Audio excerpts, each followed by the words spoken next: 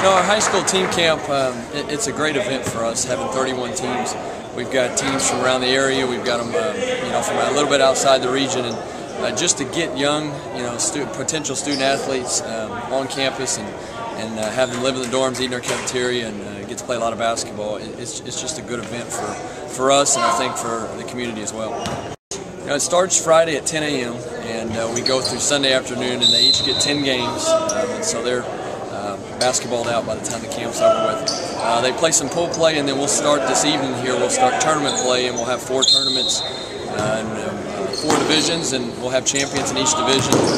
Other than the 10 games, we'll do a buzzer beater tournament tonight at 9 p.m. and I think it's probably one of the favorite events of the weekend for the campers.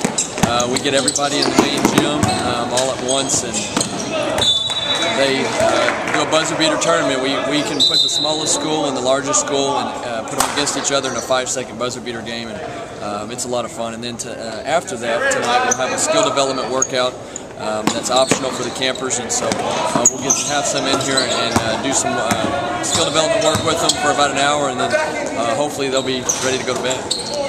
Each year we've been able to add a few teams. We've gotten people from, we've got Alamogordo, New Mexico this year. We've had El Paso teams in the past, and I think that the referees this year, for the second year, are doing an evaluation clinic where they bring officials in, young officials in, and try to teach them to take their officiating to the next level. And so I think quality officiating, our housing and our dorms here are top notch. I think the combination of running a good tournament with those factors in mind have allowed us to build the tournament.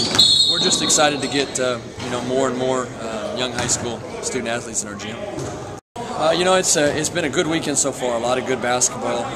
It's always it's fun to watch kids come in and be excited about playing, and our guys will be around the tournament, running the clock, running the book, and so I think it's neat for them to get to interact with the student athletes. And we're always excited to have this event, and we're glad it's going well this year.